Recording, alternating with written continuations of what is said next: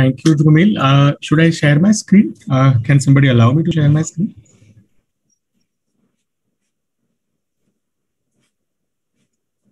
The people from the IT department have to allow me to share my screen. Yeah. Yes, sir, you are allowed. Yeah, I'm just sharing it.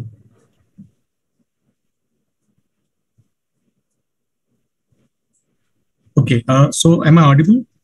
Yes, yes. And my slides are visible now? Yes, yes. Fine. So thank you. Good afternoon to all of you, and a very warm welcome for all the delegates on the PSG. And before I start with my talk, I must thank Rutul, Dharmendra, both of them, and the team of Dayacare and Bansi sir, and all the faculties and people who have been involved for day and night hard work to create this success. And I'm really happy to be a part of this since the beginning of the story. And I would also like to thank Dr. Maulik and Dr. Padmanabh to help me out also for a certain part of the presentation, because I believe that this is something which is really very challenging for any diabetologist or an obstetrician to go for. And I will come to know on this case when we'll discuss out. So I will try my best to complete my talk in 15 minutes of case presentation, which is time allotted. So my case presentation today is about the pre-existing type 2 diabetes in pregnancy. Now, friends, let me be very clear that diabetes in pregnancy could be in two parts. It could be pre-gestational diabetes, where it could be a pre-existing diabetes type 1 or type 2, and it could be a gestational diabetes. So what I will be touching today about a case will not be about the gestational diabetes or type 1 diabetes, but it will be all about the type 2 diabetes in pregnancy, which is pre-existing. And my focus of patient's case would be concerning more about the preconception counseling and management during the pregnancy, which I believe is more practical to as a take-home message of how practically we deal with the type 2 diabetic patients, right? So labor and intrapartum and postpartum, already the cases are there in the further. So this would be my agenda today for the talk about the prevalence, why to worry, how the treatment is effective, about the case study, about the counseling, about the therapeutic options of medical nutrition therapy, exercise, and particularly, very obviously, pharmacotherapy, about the insulin and OHA, and obviously the take-home message. So before I start with my case, let me have a context to understand about why this case is very important, because there are multiple contributors to the maternal fetal complications. According to the FIGO, 127 million live births across the world. So this is one of the top 5 leading cause of maternal fetal complications. 21 million pregnancies across the world, they are complicated with the hyperglycemia. So prevalence itself is a big challenge. Out of 127 live births per year, nearly 21 million per year are complicated by hyperglycemia alone. And amongst them, 3 to 4 million are detected and treated. Unfortunately, the rest all goes undetected. And to receive the postpartum follow-up again, the lot of women are lost. So nearly more than 4 million cases in India are occurring. And again, the same amount of people and women, they are going unnoticed. Now, why is this worrisome? Let's understand from the ancient wisdom of India. We all know about the story of Veer Abhimanyu, who had an intrauterine programming of understanding how to enter into the Chakravyuh, but he could not came out. And we all know what happened to that Veer Yodha. The same has been proven by modern science. And we all know that organogenesis occurs early in the first trimester, before the woman even first reports to the antenatal clinic. And by that time, already the organ damage and genetic program is already done. And what complications they come up with if we don't control sugar for this diabetic woman? It would be spontaneous abortion, fetal anomalies, preeclampsia, fetal demise, macrosomia, neonatal hypoglycemia, hyperbilirubinemia, and neonatal respiratory distress. Not only that, a kid in the future also would have obesity, hypertension, and type 2 diabetes. Now, is there any treatment benefit which is associated once you control the sugar? So that's clearly evident by the ECHO study, which says that nearly 1,000 women with GDM were considered for the routine treatment versus the intervention with insulin and so on and so forth. They have found that there is a clinically significant benefit to the women who have been treated with the intensive care group with insulin and other benefits versus the potential complications of non-treating them for the diabetes treatment. So there is a clinical evidence available to benefit this. So with this background and with this understanding, a real life case I'm putting forward to you. She is 34-year-old female, Mrs. Desai, with no previous pregnancy. She came to the diabetes clinic with type 2 diabetes on OHA. She is overweight. She has PCOD, who is willing to have pregnancy, but not for insulin referred, not willing for the insulin. She is referred by a gynecologist for sugar control and advice. On detailed history, she had diabetes for 4 years. She had an onset of diabetes at the age of 4 years, at the age of 30 years, so 4 years long duration of diabetes. Vitals were pretty normal, except for the BMI was 29.43. So she's quite obese, quite overweight. Initial investigation showed fairly uncontrolled diabetes, which is a common story in India because she had never turned back to the proper way of understanding of diabetes and their management. So fasting was 171, postprandial sugar was 252, HbA1c was 10.4. She was on metformin 1000 milligram BID, glamipiride 1 milligram BID, pioglitazone 7.5 milligram OD, and linagliptin 5 milligram OD with combination of empagliflozin 25 milligram OD. But unfortunately, she was on irregular medications and she was not following any dietary or exercise advices. She also had PCOD, for which initially actually metformin was started 2 years back before this, and then she turned out to have diabetes, and this management was continuing. Now, when she was referred to us, we had a detailed and team-based counseling done for both the partners. They were explained about the contraception till the HbA1c goal of 6.5 is not achieved. Pre-pregnancy evaluation was done. I'm not going into the detail. All the gynecologists know what to be done. So thyroid and TPO antibodies, and we'll come to know if the time permits for the guidelines. Diet counseling was done, exercise was initiated appropriately, and pharmacological treatment, which was continued, was one. Metformin, 1 gram BID was continued, looking to the PCOD background. And because she had fertility issue also, and she was explained to stop on the confirmation of diagnosis, but as per the patient's willingness and consent upon the gynecologist also, she had a determination that she is going to continue for the first trimester because she was not ready for the higher doses of insulin.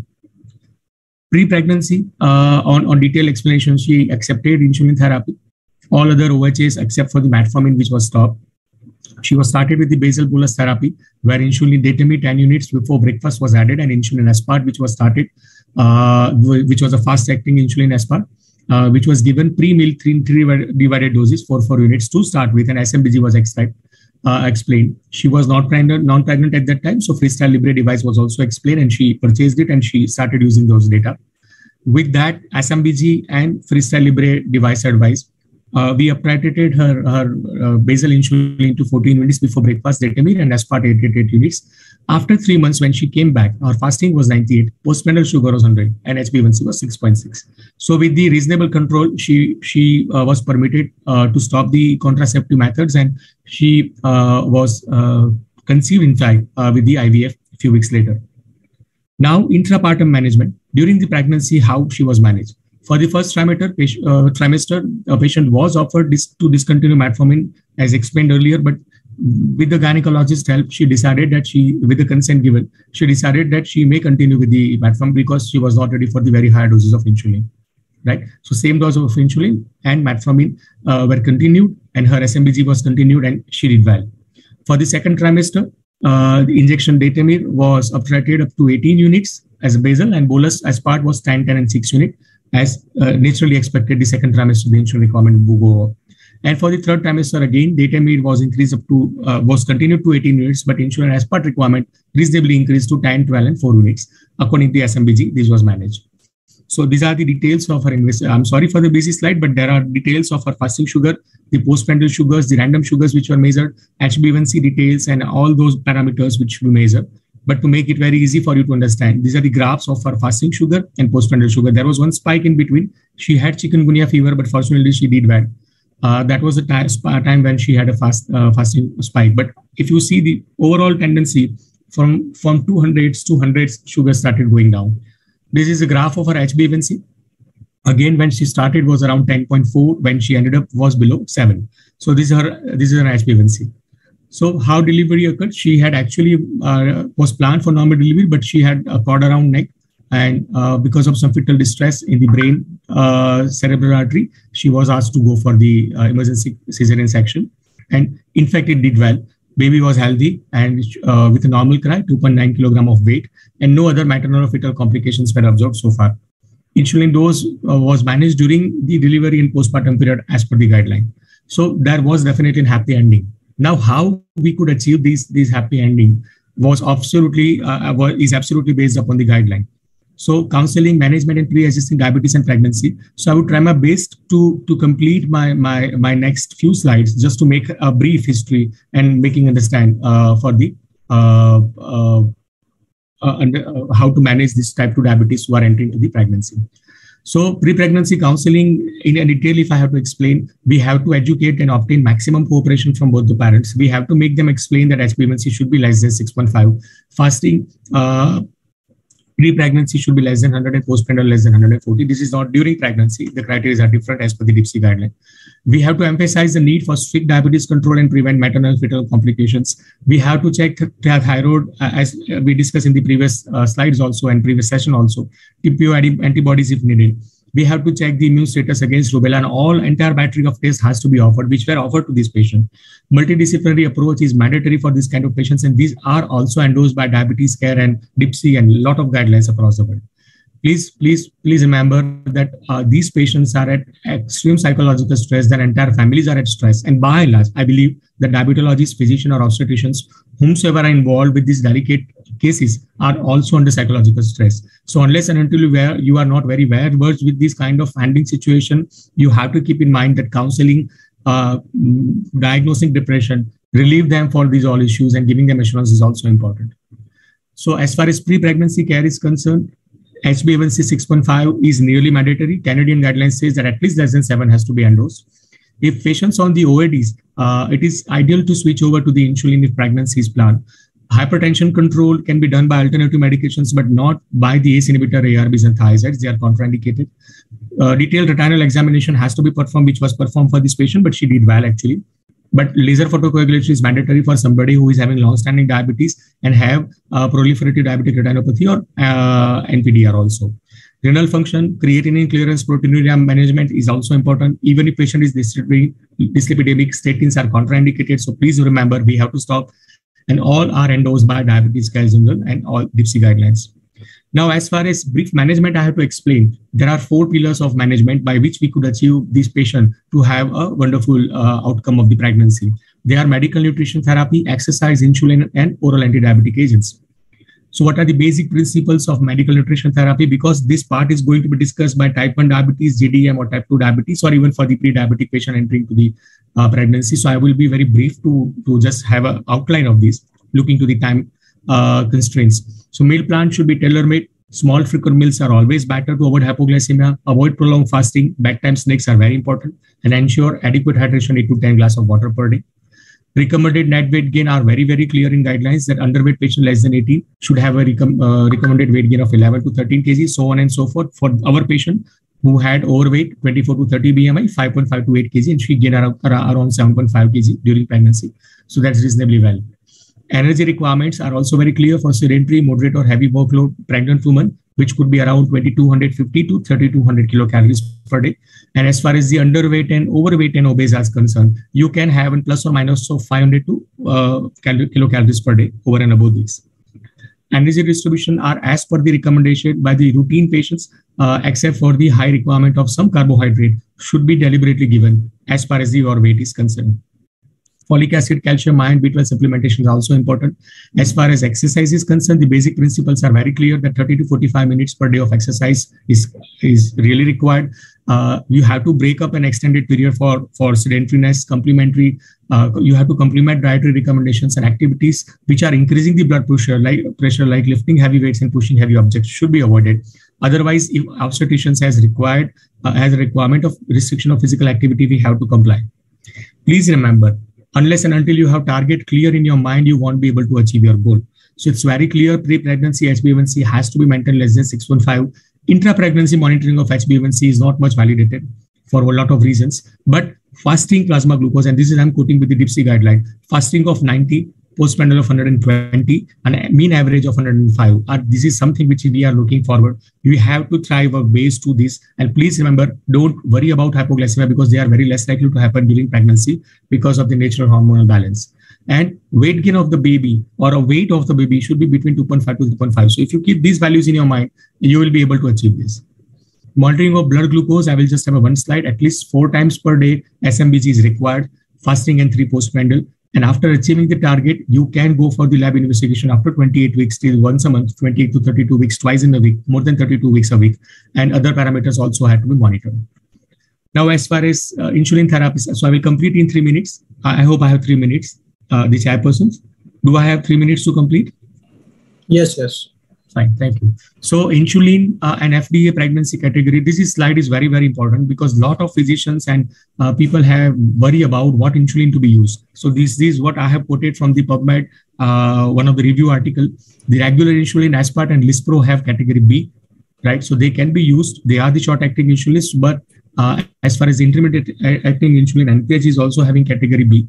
And Detamine is one of the choice of insulin because it is one of the only long-acting insulin which is approved as a category B for US FDA to be used in pregnancy. But Glulicin, Dagludec, inhaled human insulins, all are category C. And for Glargine U100 and Glargine U300, we really do not have human data. Previously, it was category C. So whenever you require short-acting insulin, my message would be to use Aspart. And the basal insulin, better to use Detamine. If patient is non-affording, you can go for NPH or 30/70 preparations. So here is the action profile of the insulin preparations. Short-acting Aspart, Lispro, Glulicin, and regular. Intermediate-acting NPH, and long-acting would be determined. Preferably, I would hope that some data would come for the Glargine or Degludec, where they are really more physiological. This slide would be very, very important as a take-home message that dose of insulin is trimester specific. This is not a routine physiology of any human being. So initially, first nearly 20 weeks, there won't be a major change. Once you have achieved your HbA1c level, you may maintain as these happened for this patient in the same trimester. But second trimester onward, particularly 20 weeks onward, there will be drastic increase and gradual increase in the requirement of the insulin, basal and bolus both. But there might be some shortfallings after 36 weeks or steadiness, which we'll observe. So these are the dosage guideline. I won't go into the detail of busy slide, but it is as per the week, you can go for 1 to 13 week, for example, 0.7 into 0.7 unit per kilogram, so on and so forth, up to 1 unit per kilogram. The basic principle remains the same. If your fasting is on higher side, go for increment in the basal unit. If your post-breakfast, post-lunch, or post-dinner sugars are on higher side, you can increase the rapid-acting insulin analog before the same day. As far as the insulins are concerned, as I said, insulin analogs are better because they have immediate onset of action. Particularly, I would endorse the fast-acting insulin Aspart, which is available as a FIASP, because to control the first post-hour, 1 hour plasma sugar to the range of 140, which is also debatable. But yes, a lot of physicians are also chasing it. This is one of the best molecule to have for. As far as long-acting insulin is concerned, I think Detamir is only approved. Rest of them are as off-label indications. Premix insulin could be good in the setup where this basal bolus therapy looks complex, but please remember it has its own caveats and side effects. So I would not prefer or recommend it on a higher side unless the issues of understanding by the patient or on a busy OPD, doctor do not have time to spare. And continuous subcutaneous insulin infusion pumps are also good, but the cost is also a disadvantage. So you can use if you are very well versed and patient is affording. As far as the anti-diabetic drugs are concerned, metformin is something which is across the world debatable. Initially, it was continued in the PCOD, and then there was 1970s study which showed that there is no major difference in parental outcome. However, there is no major study which are done. But one of the study which I would like to discuss in this forum is about the mixed study. The metformin in pregnancy study was done in 751 women with JDM, randomly assigned at 20 to 23 weeks of gestation, who received metformin versus insulin. The primary composite outcome was that how did this feed well?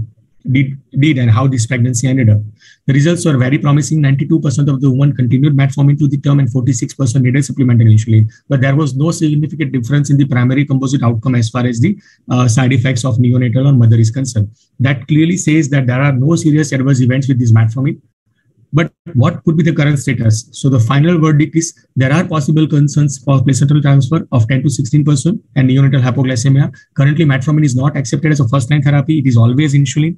But women on metformin for PCOS may continue the drug during the discussion as our patient had been continuing. However, more evidences are really needed before metformin can be recommended as a first line of agent during pregnancy.